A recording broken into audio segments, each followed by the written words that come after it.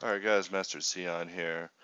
Now, this video is actually talking about this new device I've received, the Leap.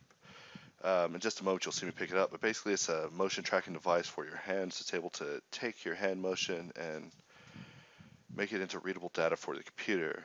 So this device is supposed to be coming out next year. I wrote them a nice letter saying that I would love to attempt to implement it into 3D, and they were so kind as to send me a development kit. Now the hardware is pretty much just two cameras.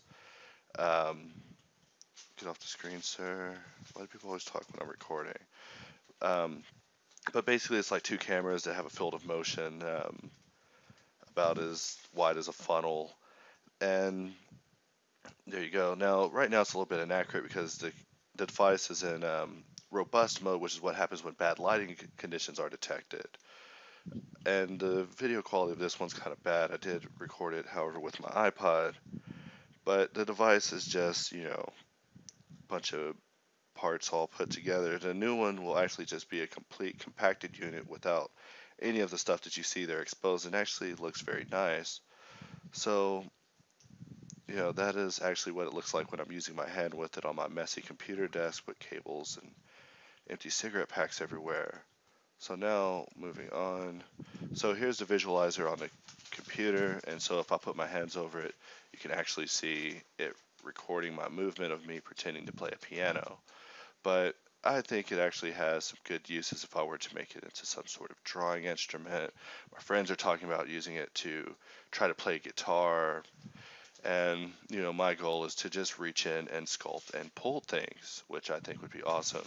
So I've only had the device for about 3 days, and I'm not really a good Python person, so everything has really been a trial by fire with me having to learn not only the Python SDK, but getting more familiar with, not with the Leap SDK and all of its API functions and how that works, as well as Python, which I want to use as, I guess, its container. So here's a little sample.py file that actually comes with it, and in the code it's just explaining how they pull these functions out of the controller and put it in computer readable data. So from here, I'd be able to manipulate it and hopefully turn it into something that does something more interesting, like changes the mouse. So if I run this, it just shows all these frame IDs. But as I put my hands over it, it begins expressing data about it at a numerical level. So I guess the hardest part of this whole thing may be coming up with formulas of converting it and then figuring out which amount of depth makes, like if this was a pen, it would draw here but not here, but I can still move it around and see it on the screen and stuff like that. So it's just like the logic of it. So I have a long ways to go. Over on this one, I have this socket server that actually comes with that I got on the forum. So if I go to localhost, this shows this inside of a web browser window, and I can actually reach my hands out. We can see how the Leap is being used in real time inside of a web browser. So this was actually really hard to set up. I had to learn a lot about something called PIP and distribute and easy install, which was not easy, by the way, and all sorts of things. So, I have quite a ways to go through on this. I've been working in Blender as well to just become more acquainted with Python and how it works. So um, I've come down to, at least understanding that you can add logic bricks through the BGE to your objects, having it refer to scripts. Now, scripting is one of the, I think, 12 things with Blender you have to master in order to get your certification. I've always actually skipped it because they don't require them all, and I always figured I'd go to another package. But I think learning Python is definitely the way to go with this, but hopefully this is me doing it with the mouse. Now next time I'm doing this, hopefully you'll be seeing me move the camera around using a bleep.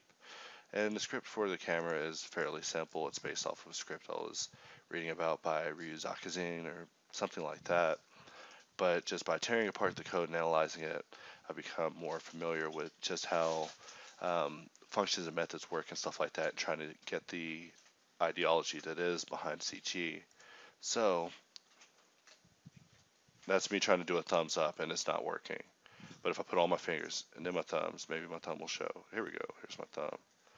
Now the field of motion actually is a lot further than I think because my hands are actually are actually almost outstretched from me sitting back in a chair, but I can almost reach in and touch the screen reach back. So I think the applications of it in a good lighting condition with it working correctly would actually work very well for, say, sculpting or just rotating the viewport and, grabbing vertices and whatnot.